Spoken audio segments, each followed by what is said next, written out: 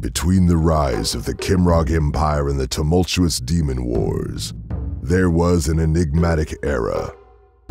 A time when brave souls traversed oceans and continents in search of glory, riches, and power. Let us tell you of the days of high adventure.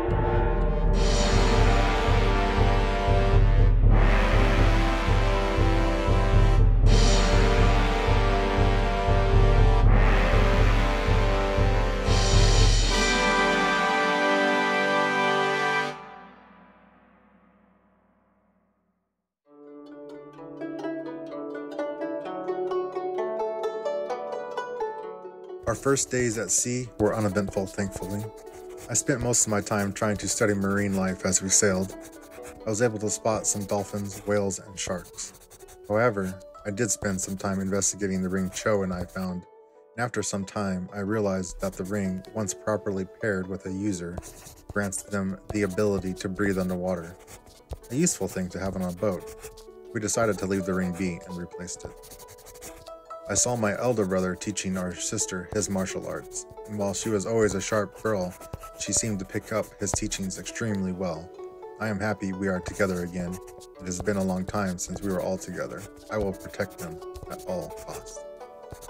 Days later, the weather started to get bad, and then turned into a raging storm. I wanted to experience the storm in its fullest and stood upon the deck. Looking out at the sea, I felt I spotted something. As the lightning illuminated the night, I finally saw what it was, a giant sea creature with the head of a shark. My blood turned to ice, and I shouted out to the captain in warning. He called to his crew, and everyone scrambled to face this threat straight out of a nightmare. I pray to the moon we can fight this.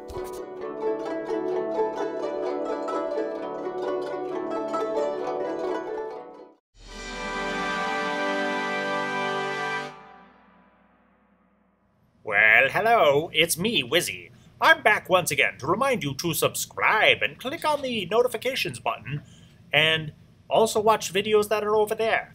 And then don't forget to tune in to the next episode of whatever show you are just watching, and crafting videos, and DM tips, and pro tips for vlogging, and all sorts of gaming things.